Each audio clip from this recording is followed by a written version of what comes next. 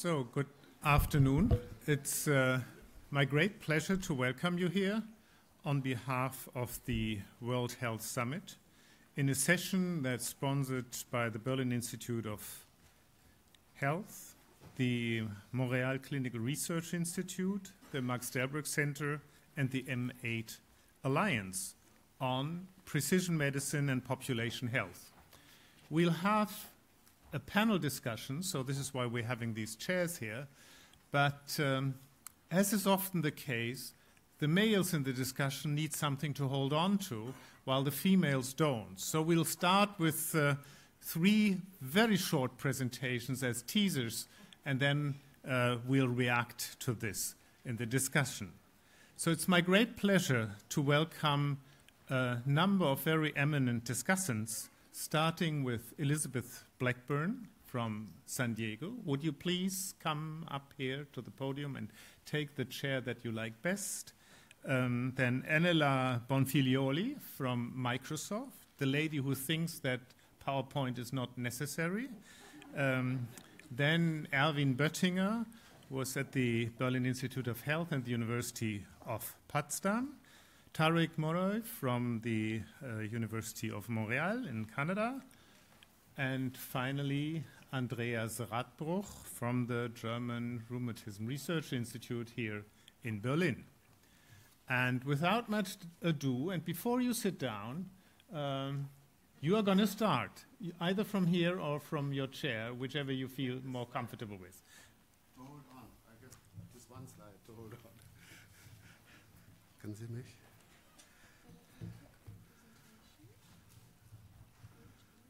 No, it has to go down.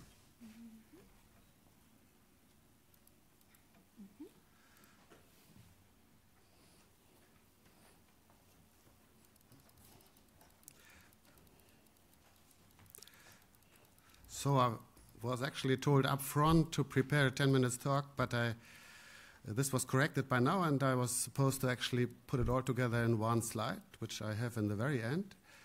And that's actually my summary, my introduction statement.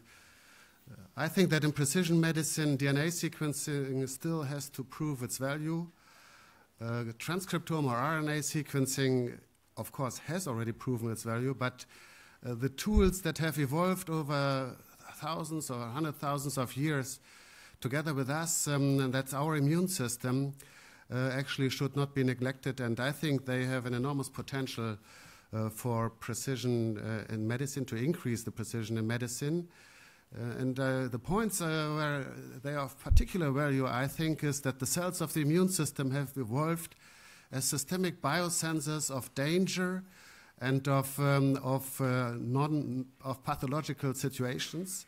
And as biosensors, they will express genes as biosignatures, and some of them may be actually qualify as biomarkers for precise diagnostic qualification and even prediction of response to therapy, which, at least in my corner of medicine, that is chronic inflammatory diseases, is a huge socioeconomic topic.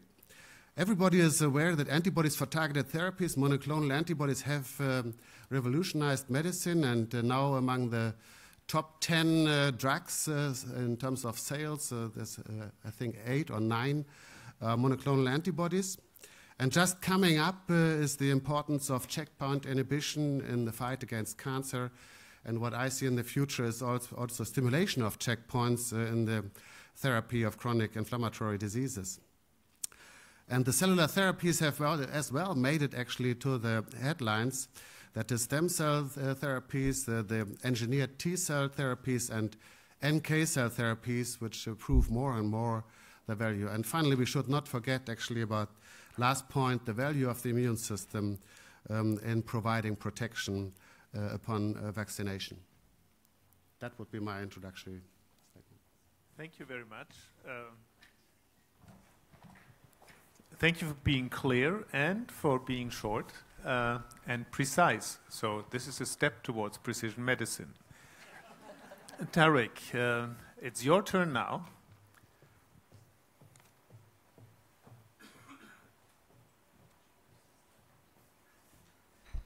Thank you very much. Of course, I have many more slides to show, and I use shamelessly the occasion to use them.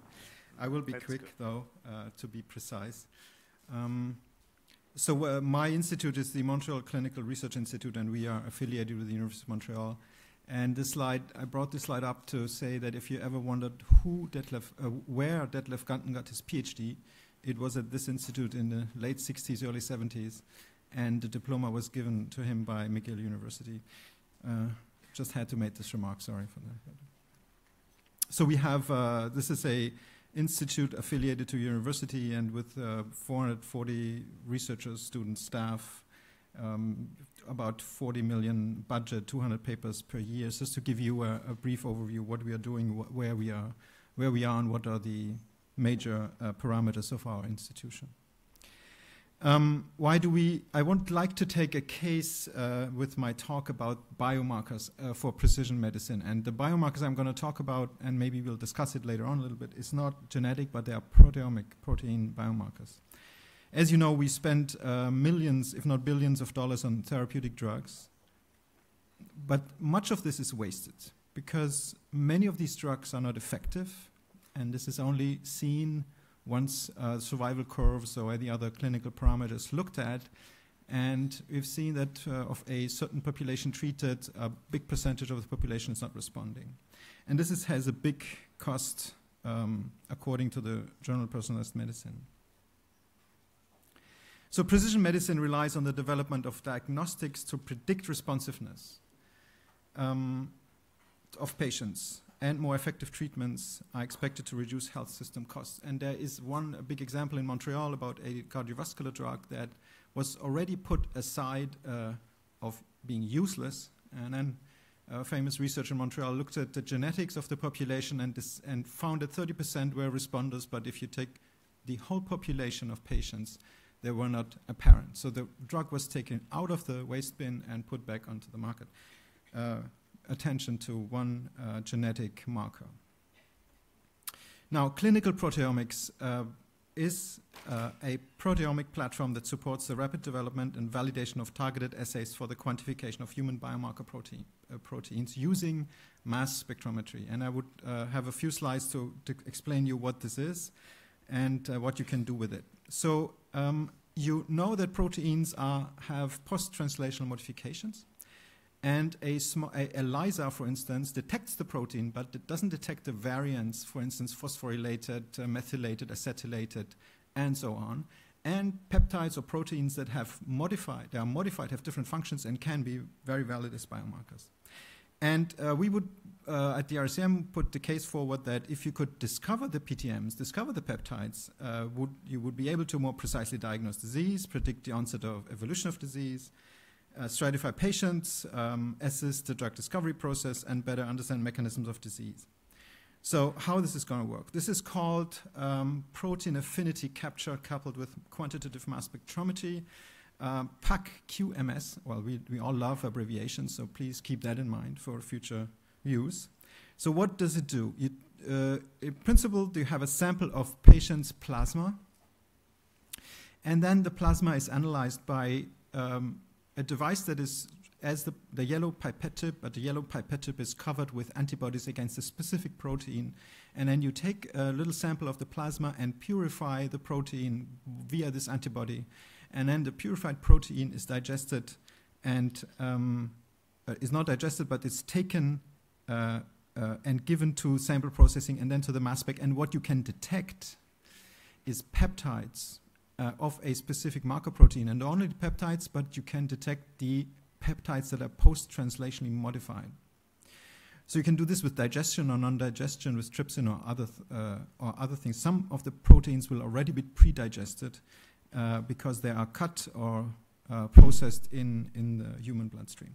And you can see down here that we have already some candidates for cardiovascular disease as PCSK9 peptides, or we have some for rare disease, TSC1 or 2, and so on. In the plasma, you have a huge number of clinically used biomarkers in yellow, if you look at the yellow dots, and you have a lot of proteins that were discovered by the HUPO, the Human Proteomic Organization, to be of value for proteomic biomarkers. One example being PCSK9, discovered at the RCM in the year 2003. And now all the cardiovascular people know this is the hottest, one of the hottest targets for the pharmaceutical industry. And PCSK9 inhibits the LDL receptor to clear cholesterol from the bloodstream. If you inhibit PCSK9, the cholesterol level drop. They drop much faster and more sustainable than with statins. So it was of interest for the pharmaceutical industry to develop antibodies or antagonists for PCSK9. But PCSK9 is a proprotein convertase, and it's cleaved itself. And in the plasma, you have peptides of PCSK9, and some of these peptides are phosphorylated or modified. And multiple reaction monitoring, for instance, for PCSK9 showed that the associations with PCSK9 peptides and metabolic phenotypes that you cannot detect with ELISA. And that most of the circulating PCSK9 is phosphorylated. And this phosphorylation, for instance, just to give you one example for clinical proteomics as biomarkers, is correlated with insulin resistance in obese patients.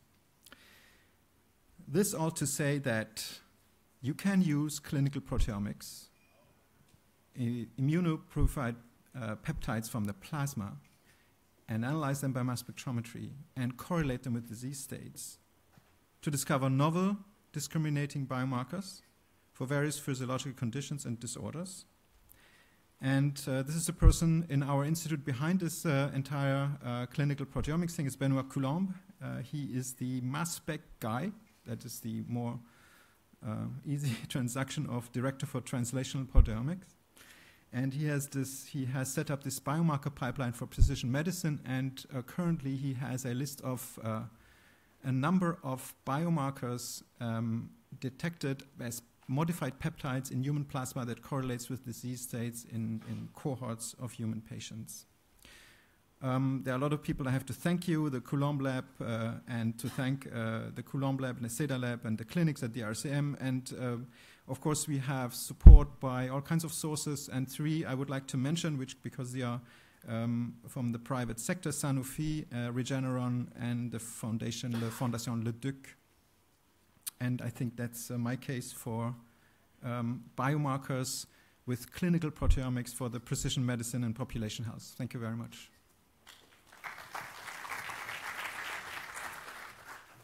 Thank you very much, Tarik, on this outlook of proteomics to increase diagnostic levels and stratify patients. And now we come to Erwin Böttinger, who is coming to us from the University of Potsdam and who will be talking of his view on how to stratify patients. Thank you, Martin. Thank you for the opportunity to talk to you and take a very clear position here today that indeed precision medicine and population health go together.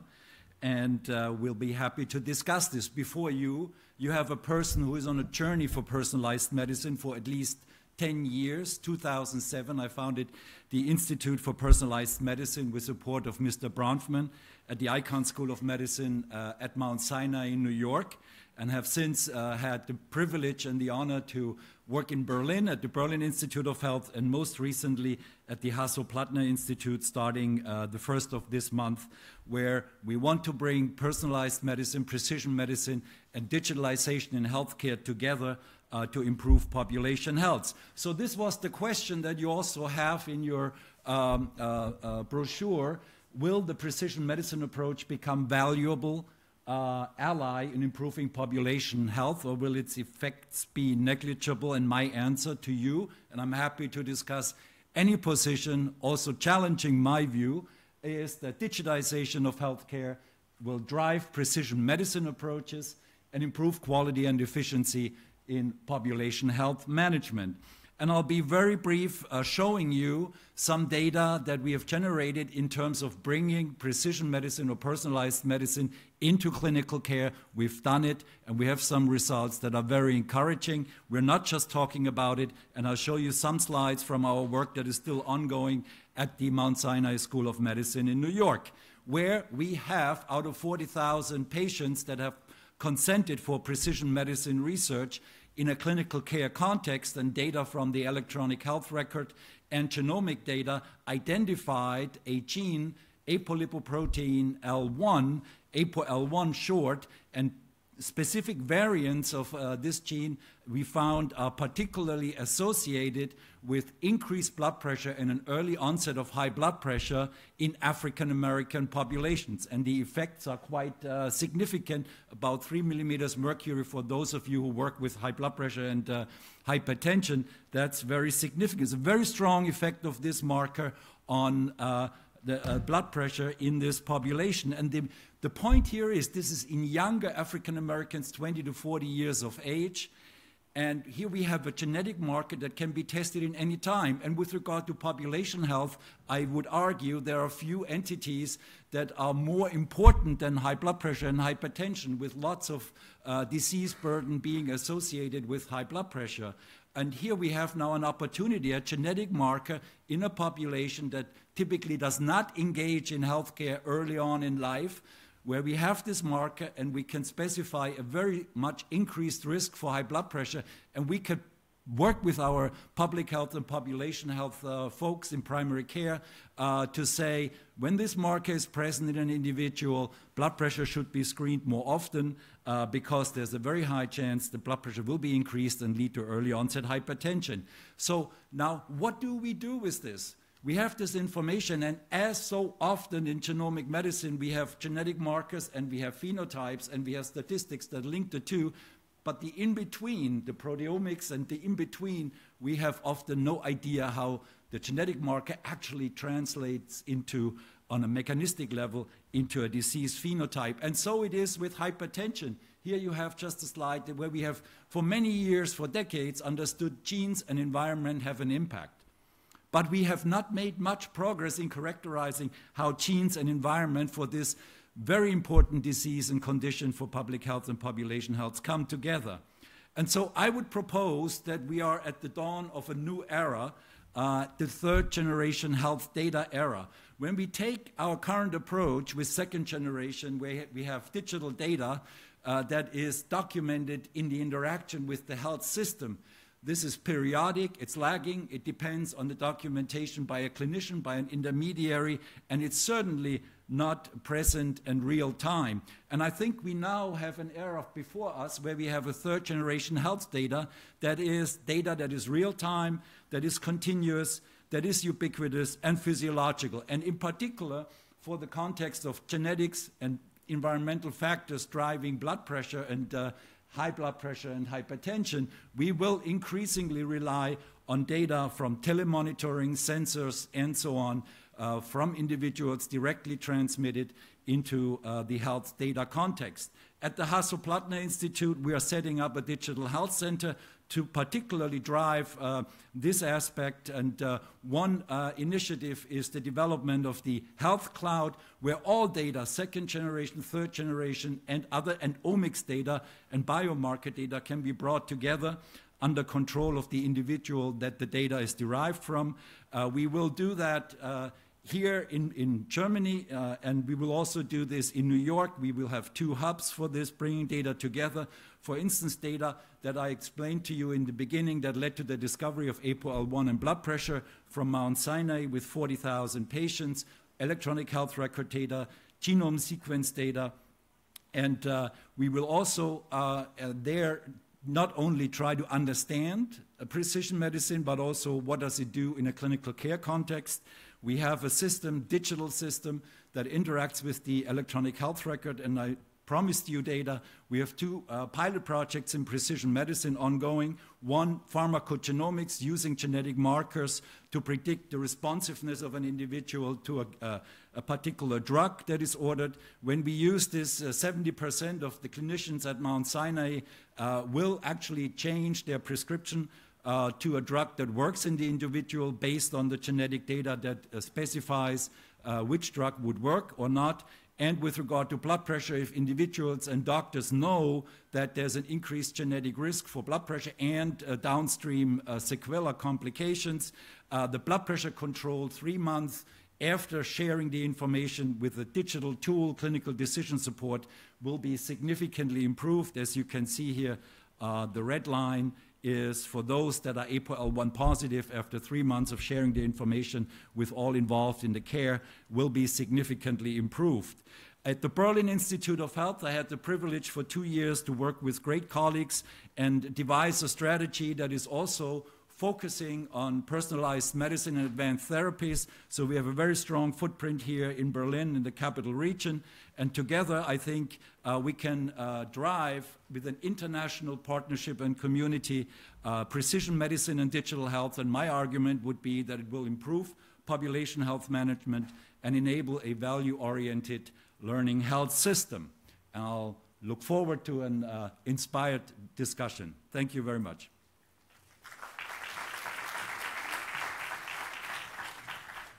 Thank you very much, Erwin, for the outlook on digital data. And that, I think, leads directly to Microsoft. And Elena, we're looking forward to how you view the situation. Absolutely. Good afternoon, ladies and gentlemen, and thanks very much for the invitation. In fact, when you think about the quest for precision medicine, I think that is not new. If we look back at Hippocrates and the 4 humors, and then we bring it to today, to the 4 founding elements of the DNA, you know, the tools are different. That is what has changed. And so let me give you some reflections on where technology comes in as a pivotal change. I would summarize in 4 elements what has become different. Number one, the amount of data that really allows us to go faster into precision medicine. And when I say amount of data that is available, is it first, second, third generation type of data? The question is, how do you handle it in a way that extracts the right information? You know, just to give you a sense of what we're talking about, if you take 1 byte as one byte in terms of computing, as a grain of rice, genomics in 2025 will have enough data in the terms of 40 as a byte. You know, that means 40 times a blanket of rice over the west coast of the United States. Just to give a sense, that's what we are having to handle. And at the same time, the second thing that changed is really the computational capacity and the speed at which we can do things. Why Microsoft is in the picture? Of course, when you have so much data to handle and you have to give diagnosis faster, you come to the point where you can use cloud computing, they say sequencing in the cloud, in a safe and secure way. That is where Microsoft Genomics, actually a team that we have in Microsoft, has been developing algorithms to do some of the genetic processing 7 times faster. So take a person that has rare diseases and give them a diagnosis 7 times faster. That is life-changing. So data, computational capacity, speed. Then the other thing is really integration, bringing all this data together and bringing all the various players together.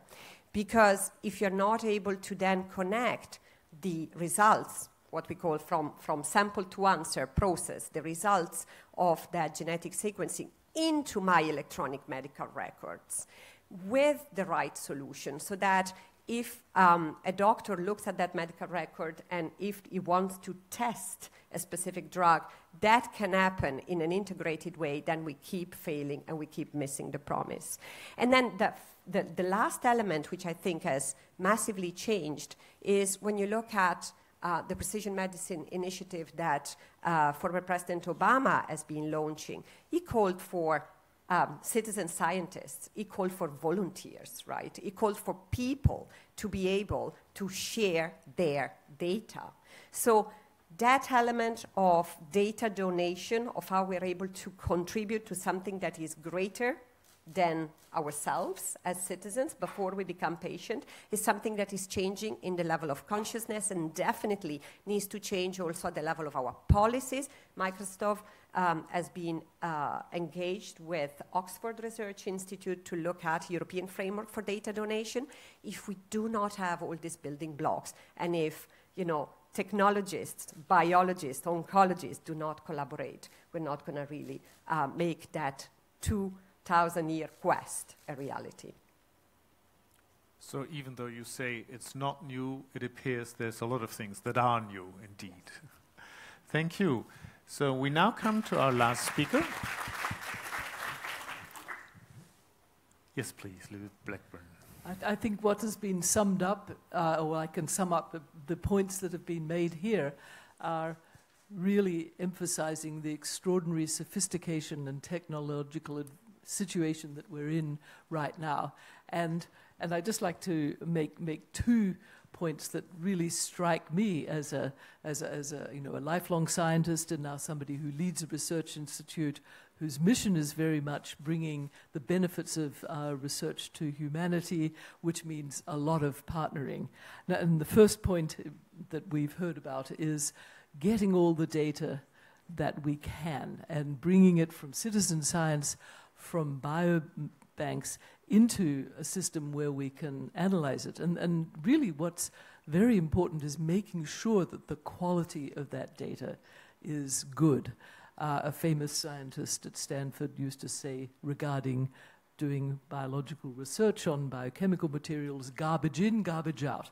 So, so making sure that that data has, for example, biological integrity or integrity of the records so that what goes in is really, really high quality. And that means collaborating over standards to make sure that data goes in that is worthwhile spending a huge amount of computational power and human power in understanding. So that's the first point I think that will be really important to always be keeping in mind as we realize the promise of precision medicine, precision prevention, precision health. They're all one and the same continuum in my mind. And so, so the second thing that I keep being struck by is we're all sort of awed by the amount of data going in, right? We're just overwhelmed, and that means computational power, which fortunately gets more and more, dramatically good, is taking care of it, but we're still sort of overwhelmed by it. And I think we're going to get to a point where we're going to need to start distilling this data into what are the clear, emergent, important kinds of data. A Newtonian motion, a law of motion, what that really comes from is a lot of, subatomic particles interacting, right? I mean, and yet we don't have to refer to every subatomic particle in deducing how some emergent property is going to appear. And in our case, of course, the emergent property is going to be, the health, the well-being, the disease curing of that very complex entity, which is the human. And so I'm excited about how can that collaborative kind of culture that we've been talking about that's so important start to work with the very large amount of data that we've been talking about, starting to distill the really critical kinds of informative emergent properties. And so I think this is clearly going to be, biologists will need to bring insights, clinicians will need to bring insights. We're needing to come back to that patient again, that individual. And so one quick point I'd like to make, which has come from research that I've been interested in over years, and then which I've seen develop in various ways, but really relates to the point of precision medicine. So looking at how the ends of chromosomes, that was my research interest and was for many, many years, how the chromosome ends wear down, which has consequences on cells in our body, which do play out over decades of human life. So there are ways that does accelerate certain kinds of disease properties and certain properties of aging. Okay, so let's say the most non-precision medicine example, but a very population kind of example would be, let's look at how the telomeres have worn down in a population of 100,000 people. This is not theoretical. This was actually done through the Kaiser Permanente health system in California, and it was a collaboration with the University of California, San Francisco. And so 100,000 people consented. They did a huge amount of survey data, and a lot of information went in from their clinical records. records, but we asked a very simple question of those 100,000 people who ranged in age from 20 to 100 and are all sorts of very, very diverse population, as it turns out. We just said, depending on your telomere length, how likely are you to die in the next 3 years? Pretty simple outcome. And the answer was actually about 25% more likely to die, any cause, in those next 3 years if your telomeres were in the bottom quartile of the population distribution. Very simple number. And then you could say, well, maybe that's something if you do multivariate analysis, it'll go away. It stayed very, very strong. It was barely changed. So it was an independent predictor. But that's not a very useful clinical number. But here's where precision medicine, exemplifies, and it makes the point, which is, now let's look at some cancer patients. This is a real experiment again, and I think it exemplifies why precision medicine works, is so important, and how important it is to look at the right parameters. So this was a study from MD Anderson Cancer Center, and it was about 440 patients. They came in with bladder cancer, all sorts of patients, 440. And they measured telomere length in their white blood cells, which is the common way of doing it. And then they looked out over many years and said, what's the median survival? And it was a small effect if you had telomeres in the bottom half of the distribution, just a median split. So, if your telomeres were shorter in your white blood cells, it made a bit of a difference. It was worse if your telomeres were shorter, but not that much worse. The median survival was, well over 5 years. But they also asked something else, which is the whole organism is where the cancer is growing. They asked about depression. And on a 32-point scale, median split asked if you're in the most depressed half of that scale, what happens to your cancer risk. Now the median survival is about 5 years. So it's a bit of an effect. If you were both depressed and you had shorter telomeres at the time of that cancer diagnosis, now by 5 years, everybody in that category was dead.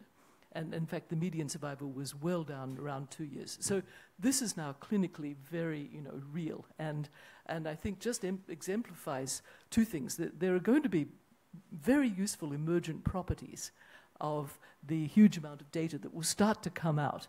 And I think we need to be getting to that very quickly, because I think sometimes we're just overly stunned by the amount of data that we're dealing with. We have to start distilling it into useful things.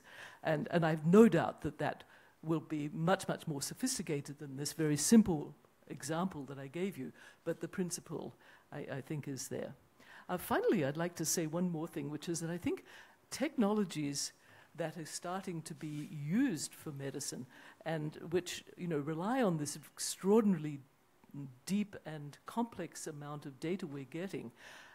Interestingly, I think they're going to start relying more and more on biology. And I'd like to come back to our first speaker, who pointed out that the immune system is probably one of the most sophisticated biosensor systems. It's also a very, very, very powerful cancer and other disease-fighting system, as well as exacerbator. And the more we're learning from the precision medicine data sets about biology, the more we're realizing that's going to be the way that probably the most effective ways to combat now diseases. And just look at cancer. We've seen going from understanding in the old days steel, so you could have surgical instruments so you could treat cancer with surgery, to understanding chemistry so we could treat cancers with drugs by understanding the chemistry of molecules that can be used as drug treatments, and now understanding the sophistication of biology, so now we can start using that. And the immune therapy, of course, is the poster child for that.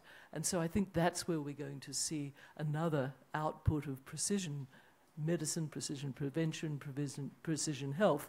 We're going to be able to start using this really sophisticated biological information as perhaps one of our most effective ways of ensuring health. So those are the points I'd like to make. Thank you. Yes, thank you very much.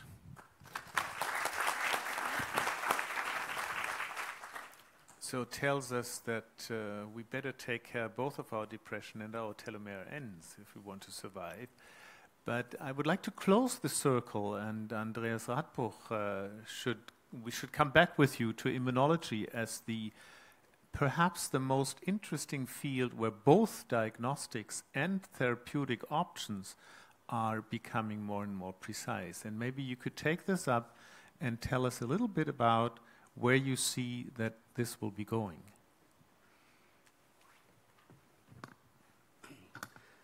Yeah, I started that actually with my brief introductory comment, and I think understanding the sophistication of the immune system more and more in recent years, and I think we are by far not understanding it now, actually teaches us how nature has come up with a system that has an extreme specificity and a very sophisticated way to discriminate, to sense danger and to sense pathological situations, and to alarm other cells, and then to react actually in a way that can be very efficient. It can also be disastrous and can have actually pathological side effects itself.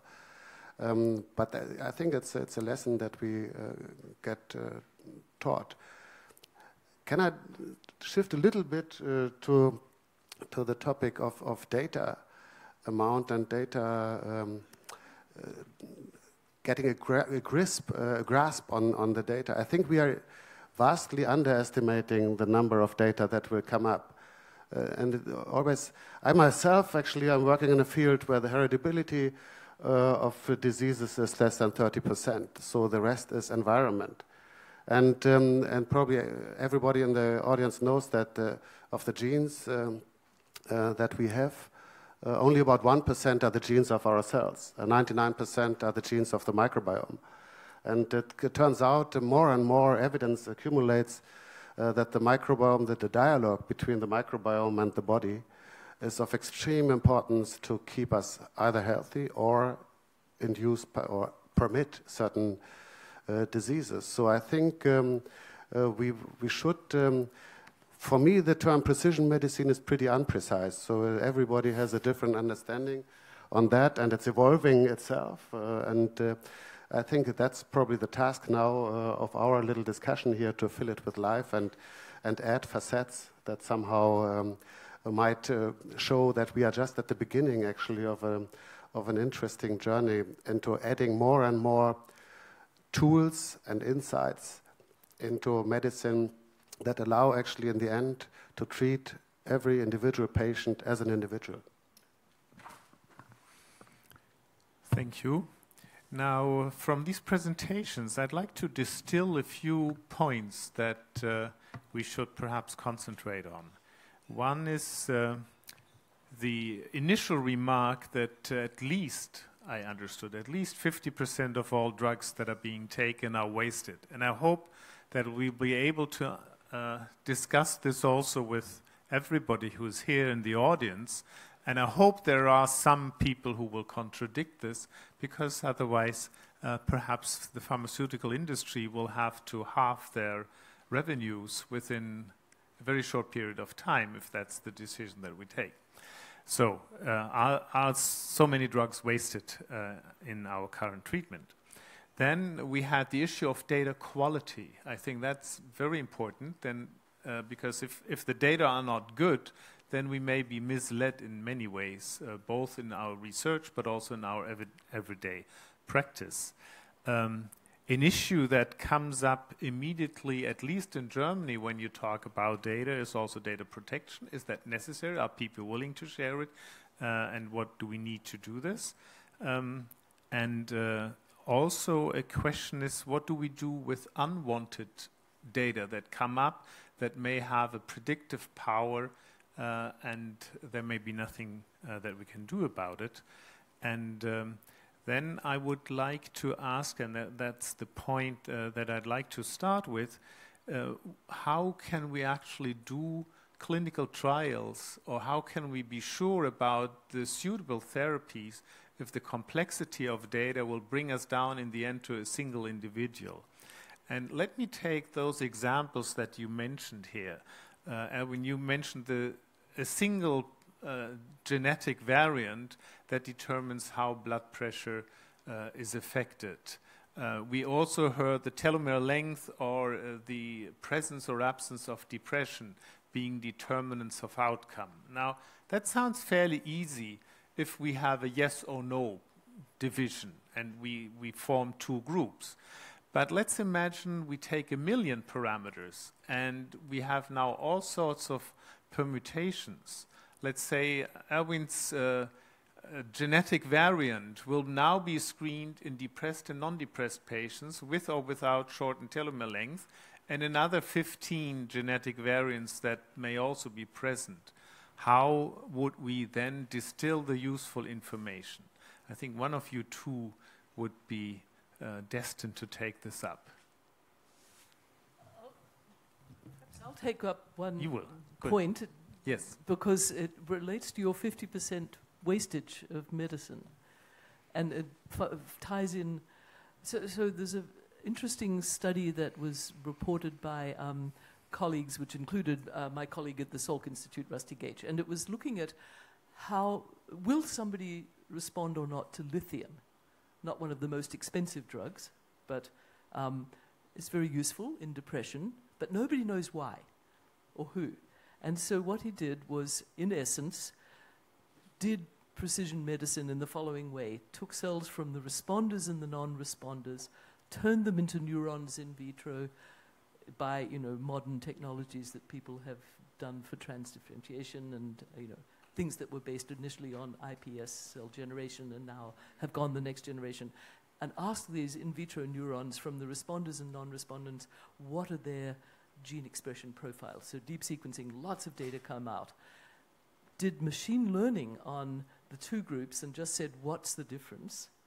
And then with 92% accuracy could predict who would be a responder or a not responder.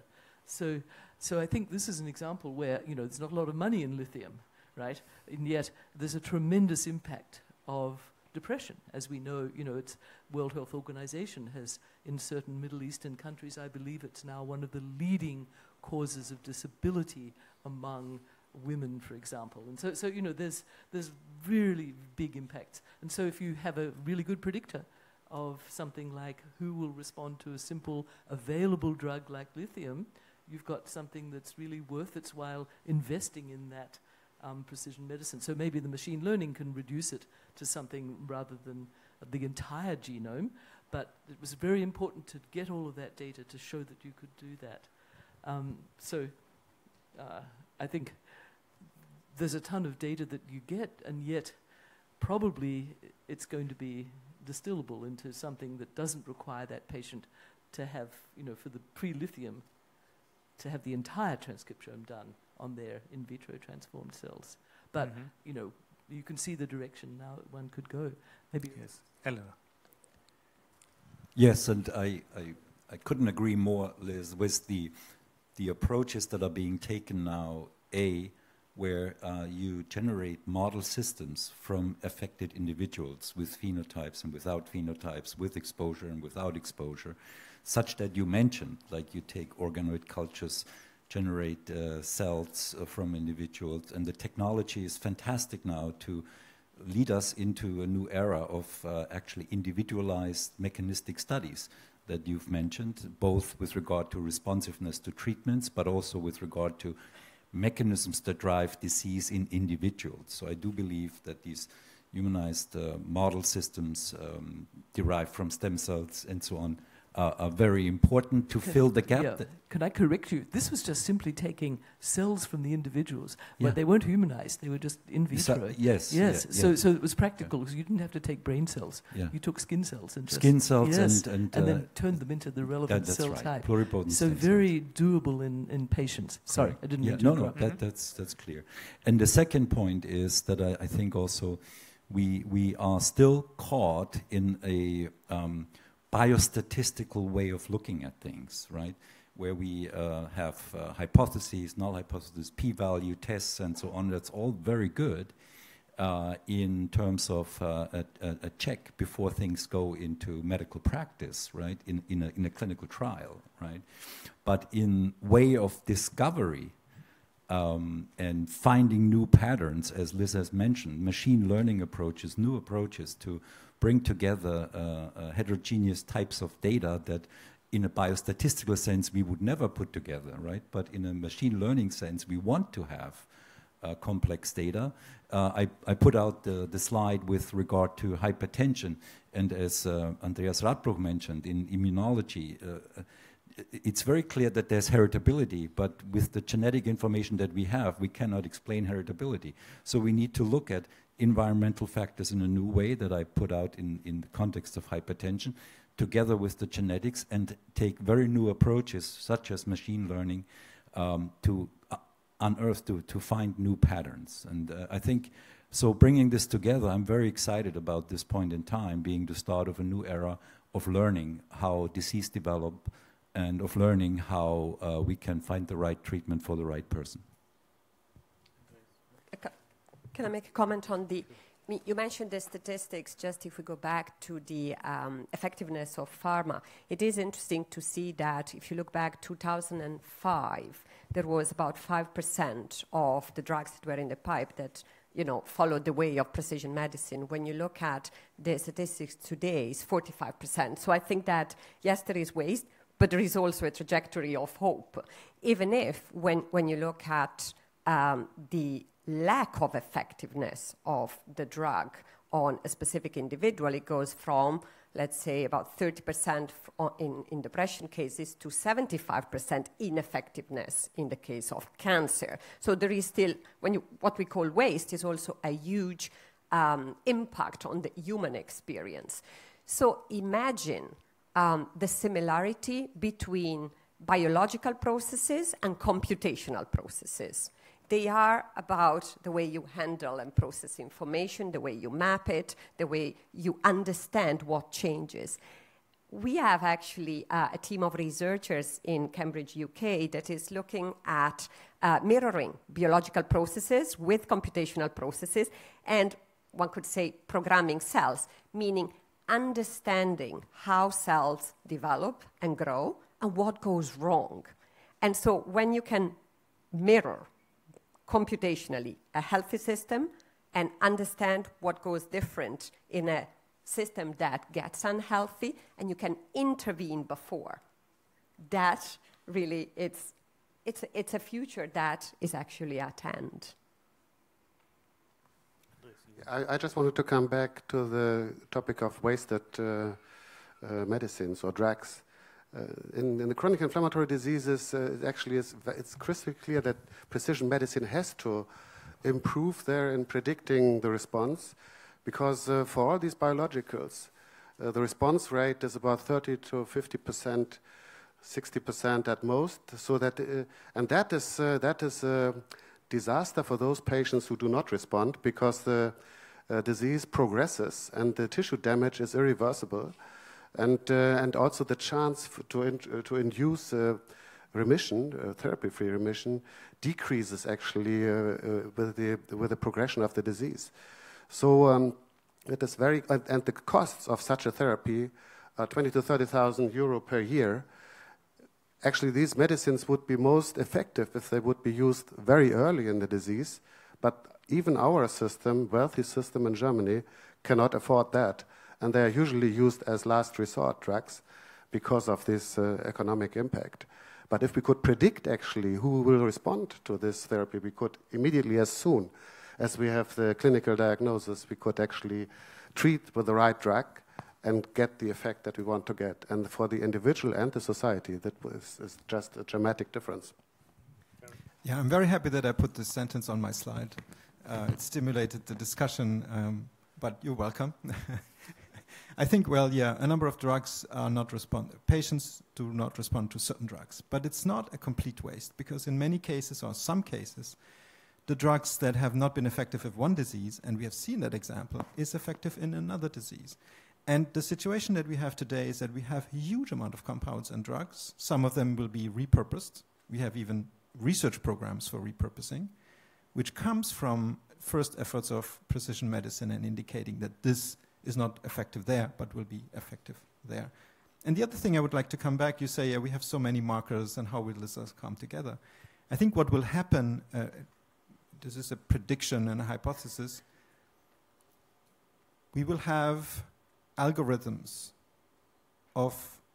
and diagnostic decision trees for clinicians that will bring in patient data, that will bring in genomic data, and they will bring in the available biomarkers and make decisions. It's a complex algorithms, bioinformatics and computational informatics will help to do that.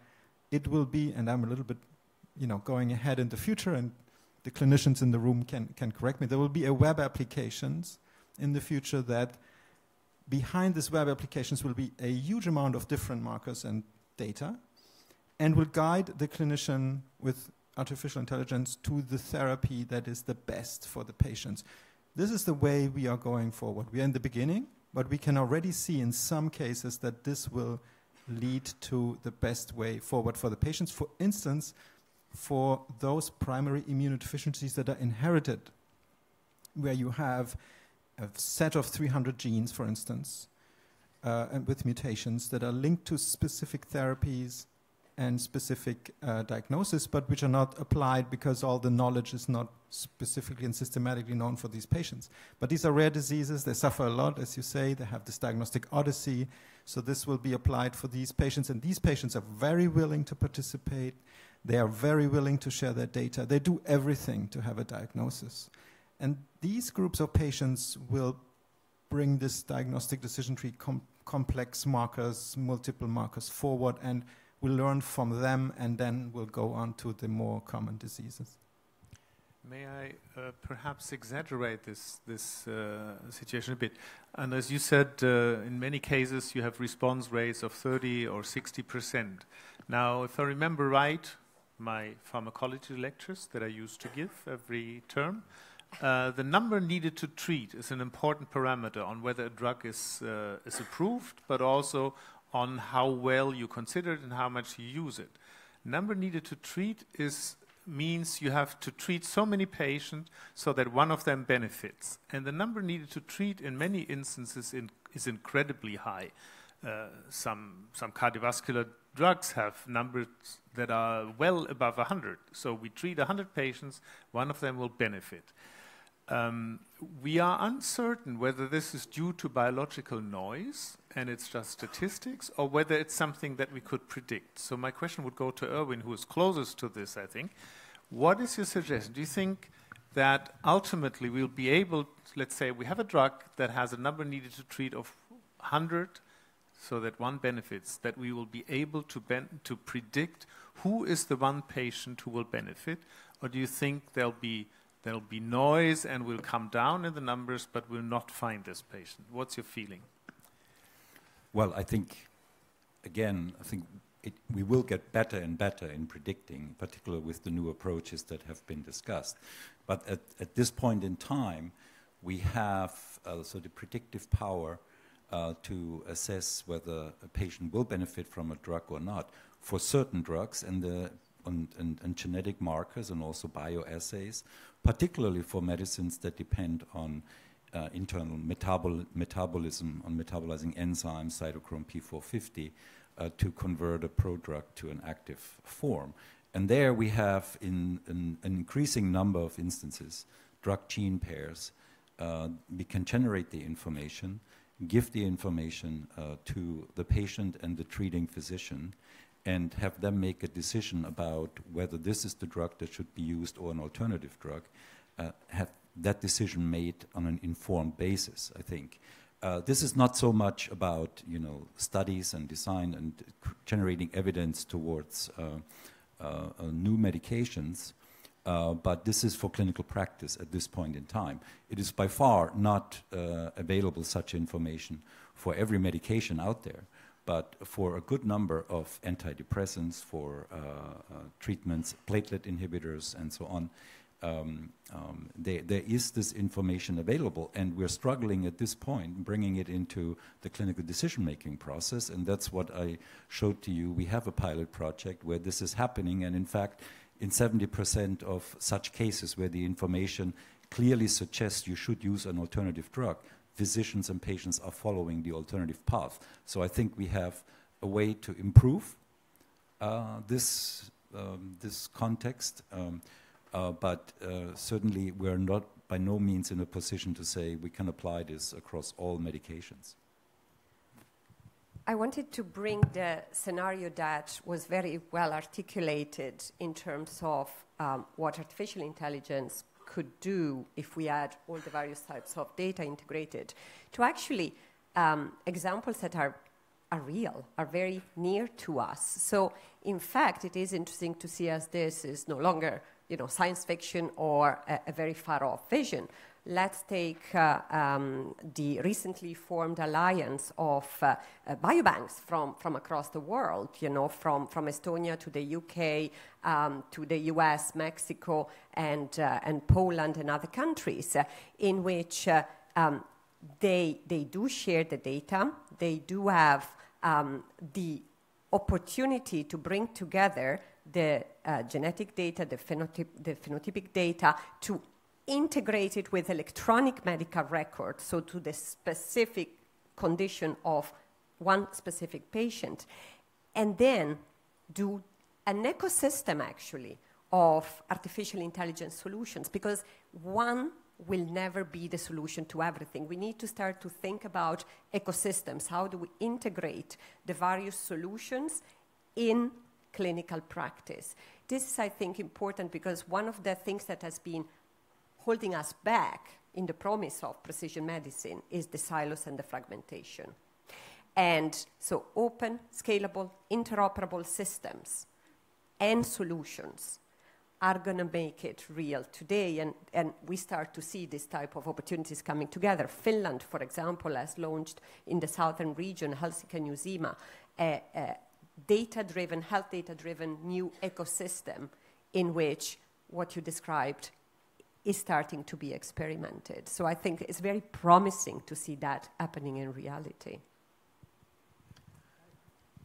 Expand. I couldn't agree more. I think this is really very, very important. And given how much this can offer, we also have to be realizing there are other impediments. And I'm going to give a very concrete example. Somebody I know at my research institute said, I have a dilemma. I serve on the molecular tumor board. They talk about treatment of a patient with targeted therapies appropriate to the mutations in the cancer that are clearly the drivers, but other mutation was present that also had a treatment, that targeted treatment against that, but the clinical trials so far had indicated toxicity.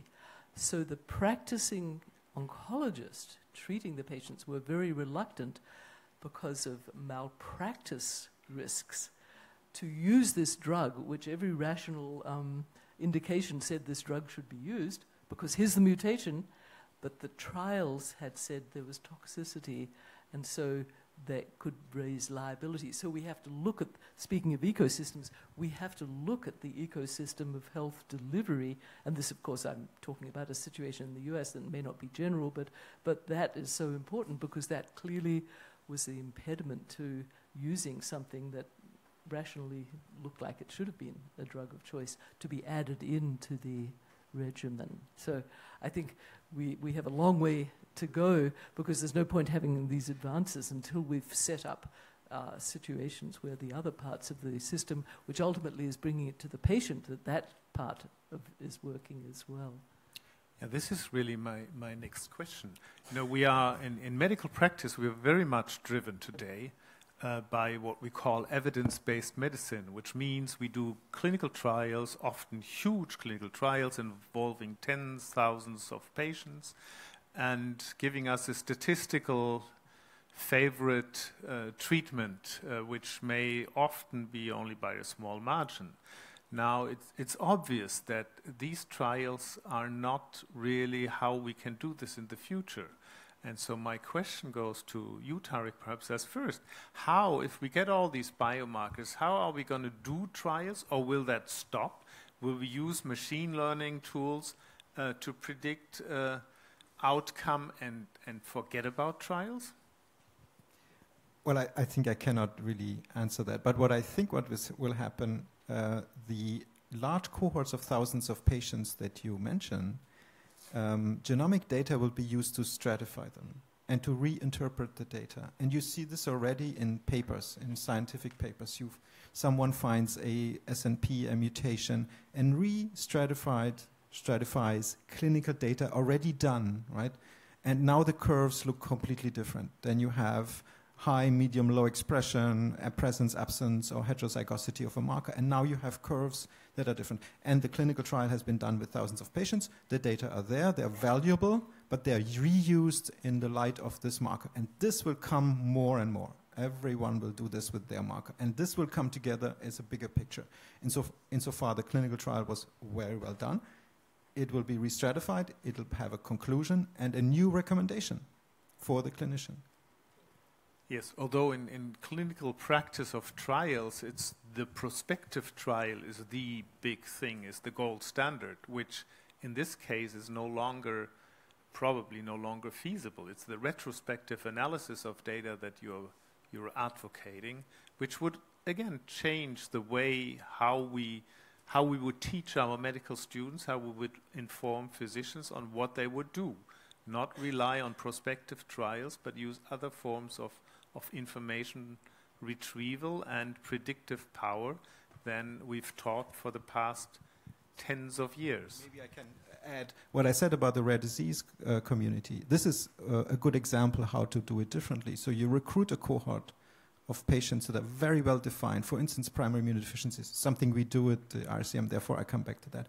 You have already the clinical data. Now you sequence whole genome, whole exome, or do transcriptomics, and then you decide which way of next generation sequencing will give the best, most precise diagnostic that directs you to the disease therapy that's already known for that mutation that is already in the catalog of the. So these are different clinical trials. These are specific small groups of inherited diseases that will lead to this, what I mentioned as a diagnostic decision tree. So that's different from these large clinical trials that you mentioned. This is some things that's going on and will be done for this group of patients. And once the result is known for that, I think that will be translated into other. It's easier for rare disease because you have the compliance almost completely because they want to avoid the diagnostic odyssey at all costs. So they are participating. And you have smaller groups, and you have the inherited disease, which makes it directed towards genomics. But aren't you even saying that we will only have rare diseases in the future? Because every individual will have their special kind of hypertension, their special kind of heart failure, liver failure, etc. Exactly. You're right. That. Some people bring this hypothesis forward. You are one of them, apparently. It's not false at all. I think we'll end up to have superstratification, which make the disease rare. So it will not be all monogenic diseases. Of course not. Not be all. If I may, Martin, I would like to come back to 2 points that I think are very important and also will, in the near future, have very practical impact in clinical medicine. And that is that we now understand that data collected in routine clinical care, in real-world practice of medicine, and documented through electronic health record, where they are in broad use in many countries, such as the US and Scandinavia and so on. Unfortunately, in Germany, we have to catch up in that regard. We all know that. But I give you just some examples. The example with ApoL1 and blood pressure was missed in many large cohorts that were set up for research purposes because the age of entry when recruitment into those studies was middle age and beyond. And this association is particularly strong in otherwise healthy young African Americans. And we could only find this because we were looking in electronic health record data and we could pull out that association. I'll give you another example. Emer Kenny, my institute in New York, had done a study where she has also looked at short stature in this population of 40,000 that are consented using electronic health record data, and we have sequence data. And she pulled out a variant in collagen 27 where was strongly associated with a short stature. Now, what can we do with that? We can actually take that variant, and as you said, Tarik, now look in the electronic health record, what is associated with that variant in people that have that variant. And she found that there were and she did phenome-wide association studies. So you take the genetic marker or the biomarker and you look what phenotypes are associated in an unbiased way.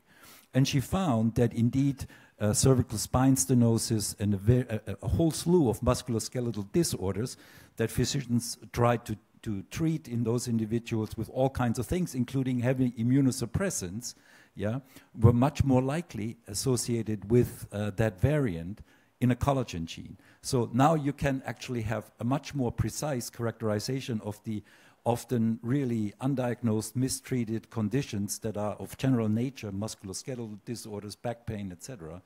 And you can, with a molecular marker, actually be saying, okay, this is not a disease that warrants heavy immunosuppression. This is not a rheumatological disease in the classical sense, right? So we can be more precise based on the combination of this data, biomarkers, genetic data, other data, looking in a real-world context, electronic health record data, and now increasingly the third-generation data out of the daily life, data from living, not just clinical practice transactions in the past, but daily life. So I think this is fascinating, and we will have successes. There will be low-hanging fruit, perhaps in rare diseases. In oncology and others, we have certain examples. But also for the more common diseases that are complex and we don't understand how genetic and environment come together, we will make progress, I think, based on these advances. And I'm very optimistic. As the tools are democratized, right, as there is more computational capacity, less cost, speed, you could imagine a totally different way to do clinical trials as well, in which you can really combine, the schedule, just the daily schedule of the patient, that is, of all the patients that are in that clinical trial, with their electronic medical record, with their genomics information, with the phenotypic information, because all of that can be processed. And then the question is not if we do prospective or real-looking clinical trials, but how do we have them real-time adaptive, where you as a patient have the opportunity to real-time fill in how you feel, what is the situation, put it in an algorithm, give back the feedback to the pharma company, and have a specific, I would say, iteration of the trial that is taking real-time data from all across 360. That is not so far off, depending the agility of the regulatory framework. Yes, that's a little caveat. Sorry to bring bring it back. We'll come to this, I think, at the very end, because that's going to be very political. But briefly, before we open the discussion to the floor, I'd like to come to this last point, which now becomes very important, that Liz has already mentioned: garbage in, garbage out. How do we get good data? I'll quote just a little study that was done in my hometown research institution, where people looked at the quality of medical records for a very simple diagnosis, which was heart failure, one of the easiest diagnoses that you could do. If you looked at the health record coding numbers, you find about, a certain percentage of patients. If you looked at the lab values that came with it, you would double that number. If you then did machine learning to understand what the physicians had written down, you would double the number again. And it seemed to continue like this, meaning that even the hospital records were so bad that you'd miss the large majority of cases. How do we get good data so that mining data is really valuable? I think you touch on a very important point, which is how we define disease. And we heard about this in the sense of this particular genetic marker and what really is underlying the process. And I'm reminded, I thought you were going to say, you were going to add another category to heart failure, which I'm told by gerontologists, those who take care of patients who really reach into their 100 years and old. And at least in the US, you can only die of one cause. And they don't know why a person died who's 100. It's really hard to describe. It's actually very interesting. Maybe it's a systems failure or something. So you have to say something. So they say, we just put down heart failure because, yes, the heart does stop. So that could be adding again, and that's just completely missing, which I think is rather your point, the underlying real biology that's driving these things. And I suspect we're going to be able to redefine diseases just as we're redefining cancers into the molecular pathway driven as opposed to the specific organ in which it's played out. You know, we're seeing these underlying molecular pathways right across the different organ specific so-called cancers. We might be seeing diseases, you know, of tyrosine kinases that we see in metabolic and neurological and so on. You know, we might be just redefining through these high level of data inputs, which we assume have to be good, but we might start to redefine diseases, and then maybe that improves what one puts into the medical record. Now that's down the line, of course, but I think there's a real issue here, which is that we're not even knowing what it is half the time that somebody is dying of.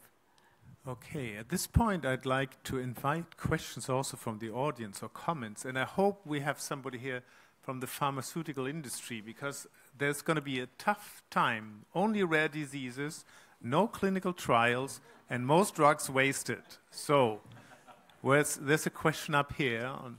Okay. I'm very sorry, Mr. Chairman, I'm not from pharmaceutical company. That's too bad. I'm sorry. My name is Paolo Viller, I am from the Department of Public Health and Infectious Disease of Sapienza University.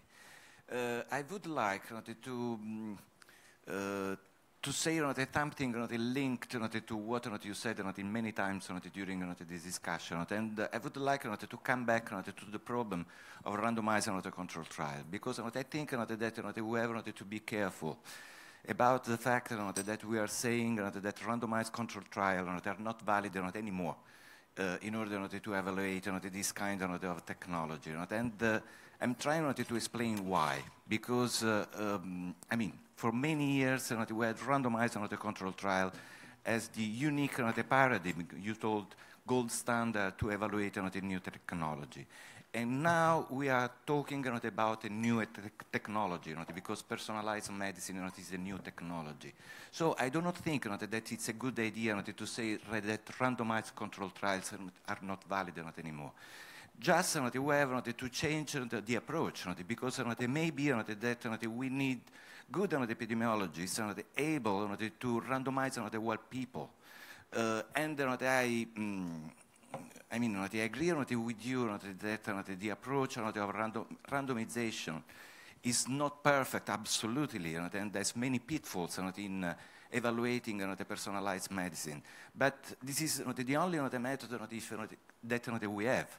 If we say that this method is not valid anymore, maybe that we run the risk that we don't have any method, and this could be the main barriers on the implementation in the real clinical practice of this kind of approach. Okay. Yes, I think we're still in time of transition. There was another question up there in the back. And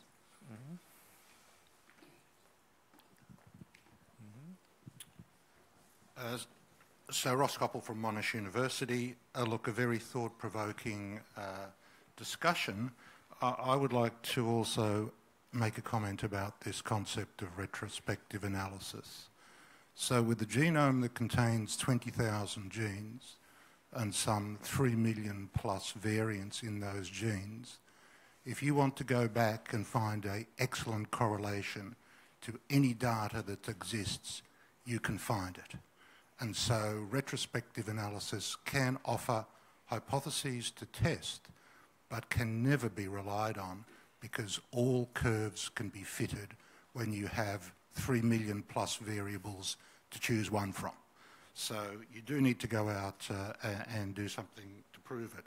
The other thing I want to remind everyone that just because the data gets bigger and because there are more variables, type 1 and type 2 errors don't disappear. And particularly when you're getting to things that are rare, what you discover will most likely be false, because that's the nature of statistics and something one can't run away from. So my final point relates to perhaps a comment about precision medicine, which as a practitioner I feel I was always doing, which is working with a patient, trying approaches and observing the effect and then modifying and going on the journey with that patient. And I look forward to better advice at the start, so perhaps my first choice can be more efficient and we can save some time and some patient suffering. I'll perhaps comment around this concept of medication. So I think we'd be aware that adherence is a huge problem. 30% of prescriptions that are written are never filled, and it's estimated that in chronic diseases, at least 50% of the patients are using the medication wrong. So perhaps to comment, where do we, implement, as opposed to start at the idea with a data beginning? How do we see improved implementation into the health system? Thank you for these thought-provoking comments. You had the same comment, and then there's another question here in the far right corner.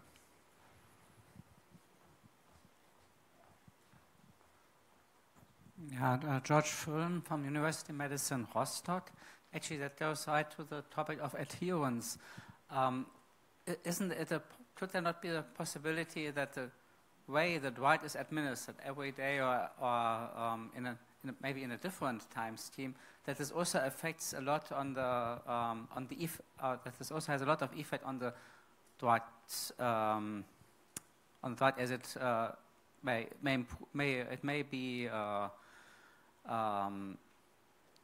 it may actually be helpful not to be adherent, because in many cases the organism goes back to the normal state. So there's some homeostasis that may be reached.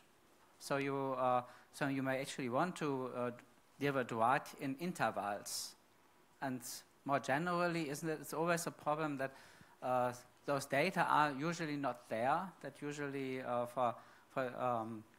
you don't know how the adherence is and whether there may not be something also in the drug scheduling that is also a contribution to the person's response to a drug.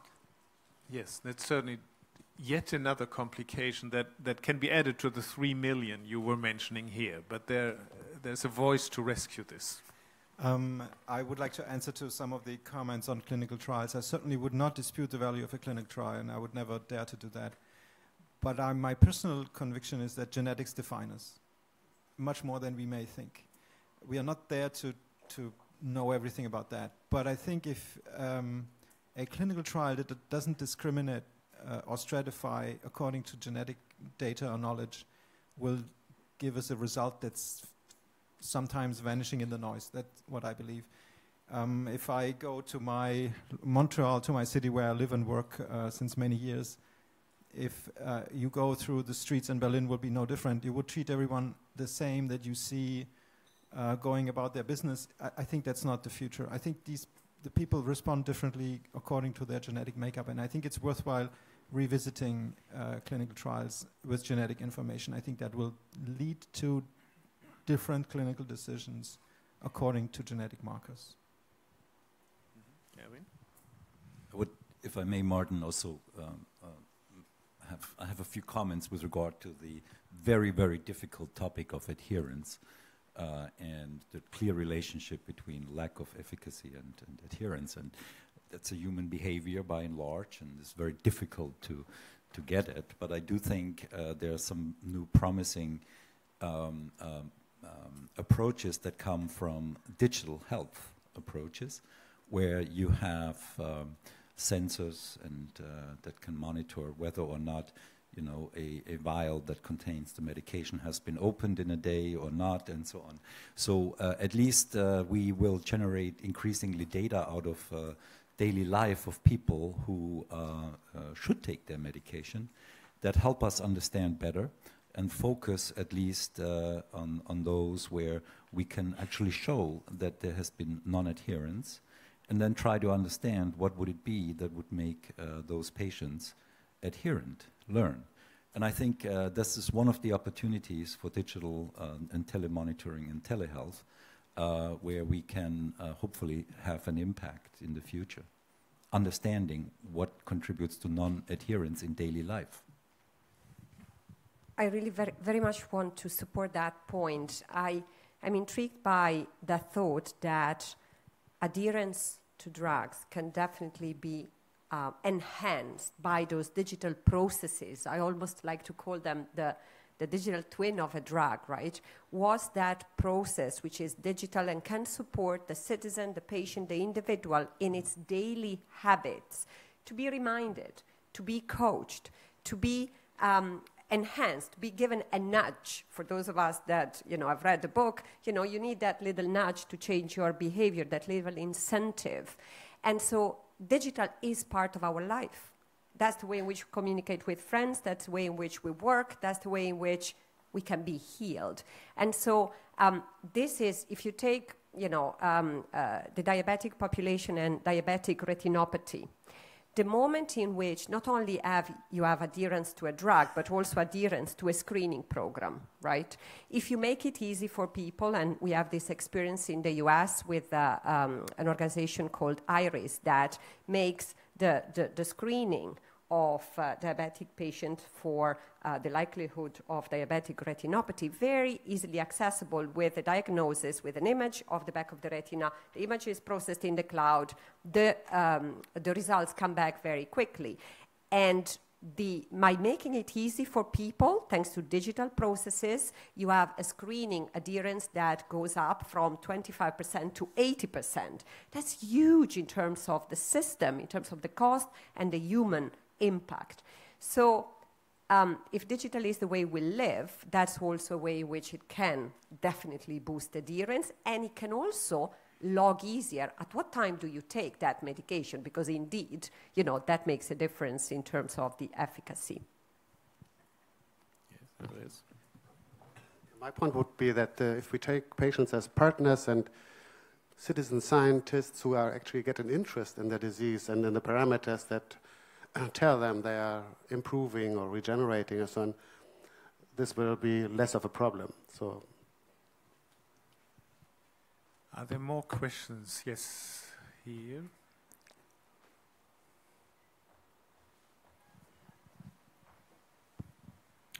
Michael von Blanquet, founder of Precision Medicine Alliance. So I wonder, when I take the parallel of Google Maps, how is your idea of navigating precision medicine, which means where you want to anchor all this data. And I feel like this is quite complex and not yet resolved. What can maybe a solution be? There was another question, right? A somewhat related question, since it has to do with data. I'm Steve McCoskey. I'm from the legal department at Microsoft. I work closely with Elena. One of the things that I hear often in these discussions where large amounts of data is going to be critical. It's absolutely critical. And getting access to data is challenging. Pretty much everyone raised issues around data protection, data privacy, data access.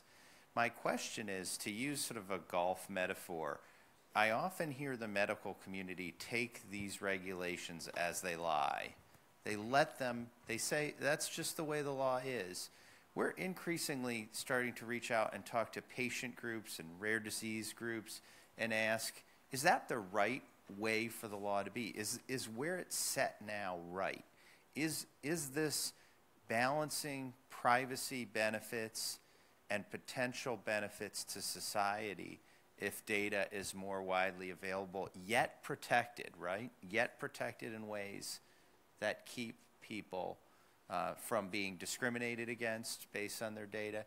And so I would throw that out there. What are the ways in which you would suggest, you don't have to be a data protection expert to answer this, how would you suggest the law and regulation around data be changed in ways to facilitate the work that you're doing around precision medicine? Good, thank you. Let's take last two questions from the center rows. One was up there, yes. No, further up. And then down here again, yes. Okay. My name is Anna Larsson. I come from Sweden. I was thinking, who doesn't need nudging in this room? Thinking about this Nobel Prize winner of the economic prize this year, that I think maybe we all need some nudging to make it. We may need, but maybe not want. So there's another question further up.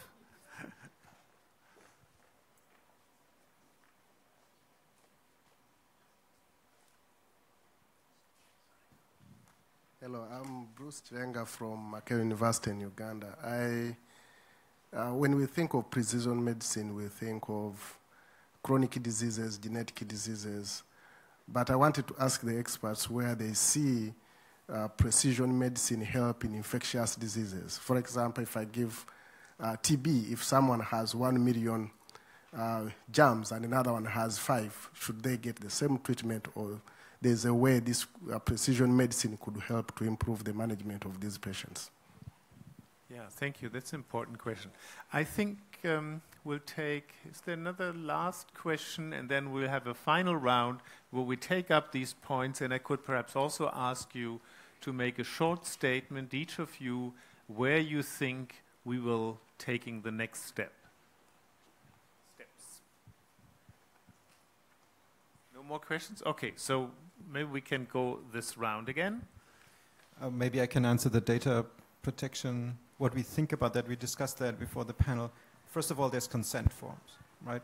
So the patient signs consent, and the consent for treatment and for analysis and everything, the consent has to contain a chapter on data so that the data are anonymized and be used according to a legal framework. That's maybe not yet there, but that's the first step. Then the second thing is where are the data stored and who has the authority to manage the data. So for Canada, which has a state healthcare system, this will be the same authority that gathers the patient data and looks at the patient data. For the United States, I'm afraid somebody else has to answer, but these are the first steps. And the other aspect of data is how are the diagnosis of precision medicine, be genetic or other, communicated to the patient? Now, according with incidental findings or not, that is, for some diseases, that's already fixed, but not entirely. So there are efforts ongoing now to set down the ethical guidance or ethical guidelines, how to communicate the result of all the research to the patient and how the patient deals with this. Now, an example, in some countries, if there is a risk pregnancy, there can be taken cells from the fetus, from the bloodstream of the mother, and the fetal cells can be whole genome sequenced, and the whole genome sequence costs $500, and if you want to pay for this, and maybe even you have an insurance to pay for this, you will have a whole genome sequence of the baby to be inspected. Already that is an ethical dilemma. What is communicated is certain sets of diseases that be apparent by the sequencing, but not the rest. So that's the situation right now. So this is what is it right now, and we are going to move forward in at least the setting that I know in Canada. Yes, just a few comments to some of the points that were raised, not to all points, but to Micha von Blanque's point about where's this data going to be. I do believe that, first of all, we see a shift in data ownership going from institutions to data ownership going to the individual. And that is absolutely the right development. And I think it will increase with the availability of platforms where individuals have actually and can exert control over their health data. They know where they are, and they know who can access them, and they permit grant access and so on. And I think this can all be accomplished through these wonderful devices that I probably venture to say all of us carry in our pockets.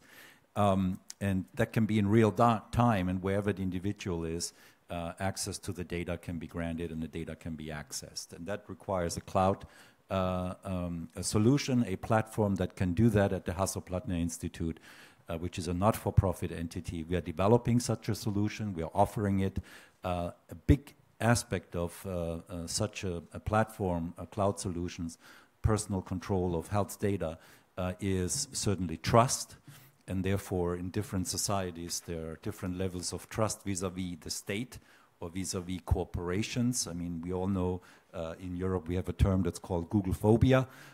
So I think in a neither corporate nor a government, public state sector, in a trusted, not-for-profit space, such a cloud can be developed and then used by all stakeholders.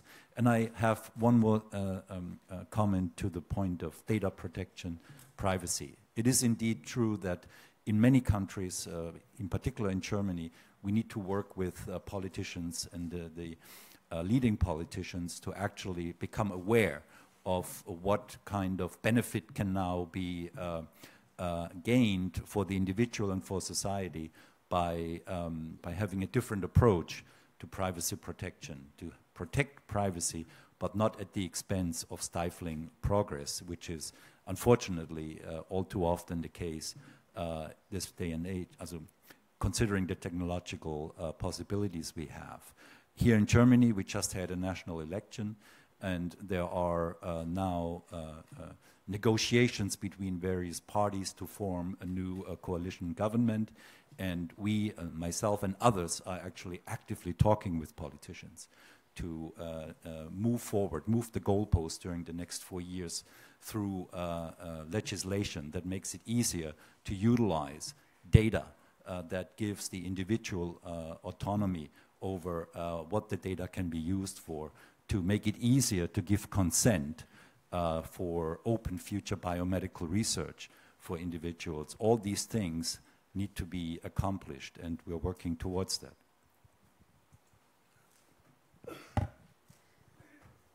Two closing remarks. First of all, I wanted to try and address the point of infectious diseases and honor that question that came. And to that, let's go to the story of one of the most dangerous animals in the world, which is mosquito.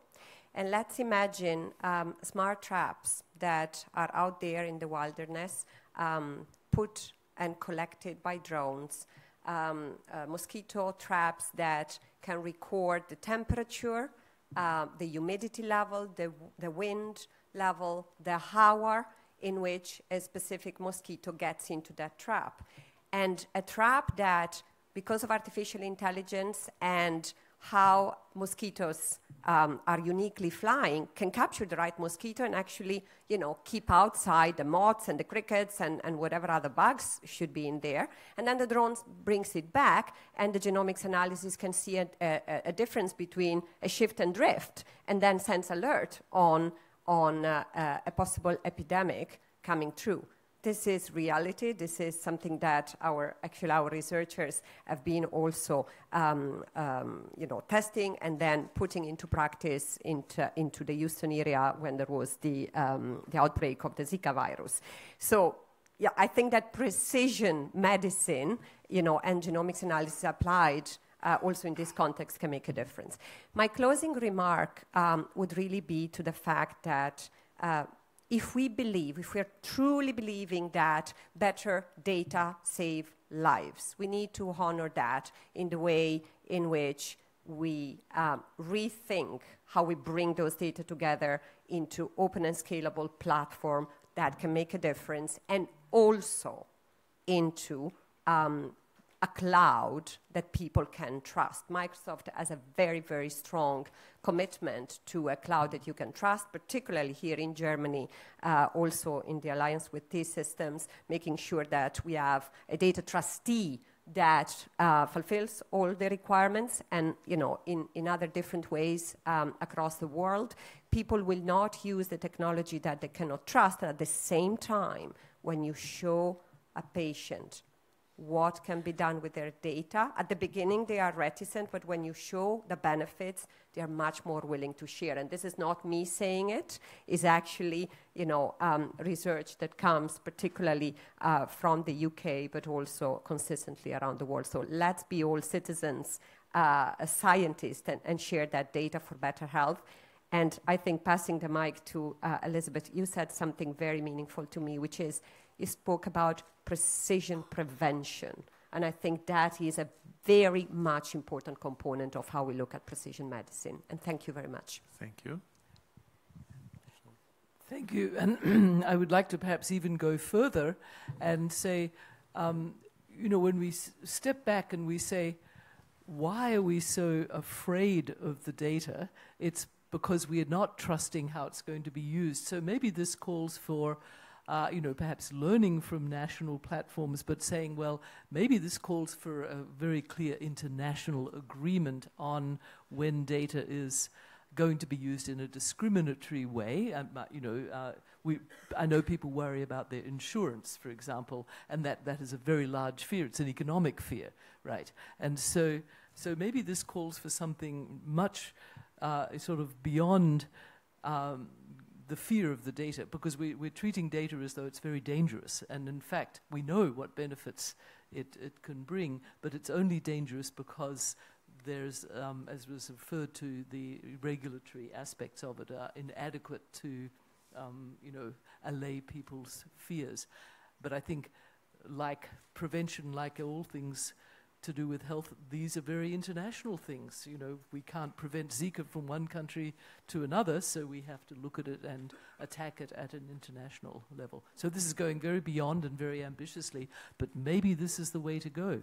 The Paris Accords for climate issues were done internationally because it was pointless to have one country, you know, have adherence to standards and another not. So maybe this is the way we have to think of this, because we won't get the benefit of the sharing unless we can allay these kinds of fears. Thank you.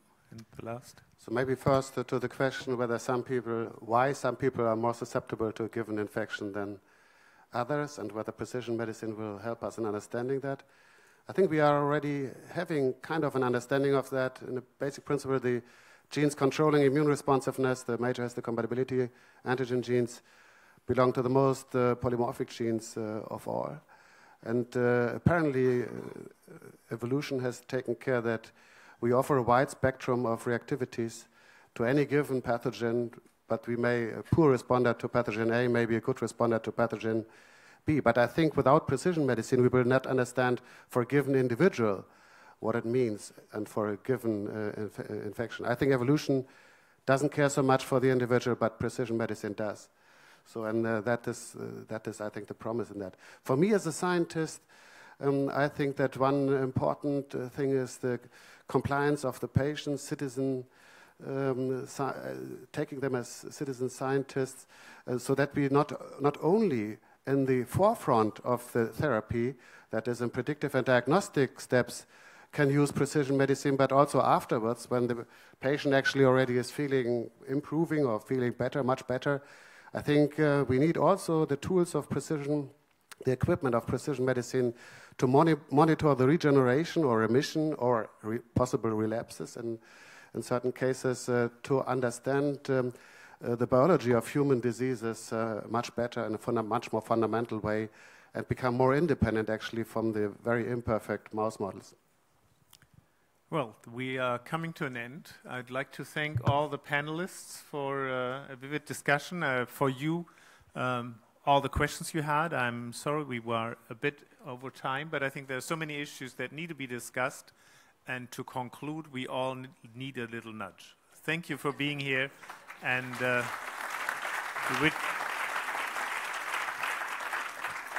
I wish you all a great World Health Summit.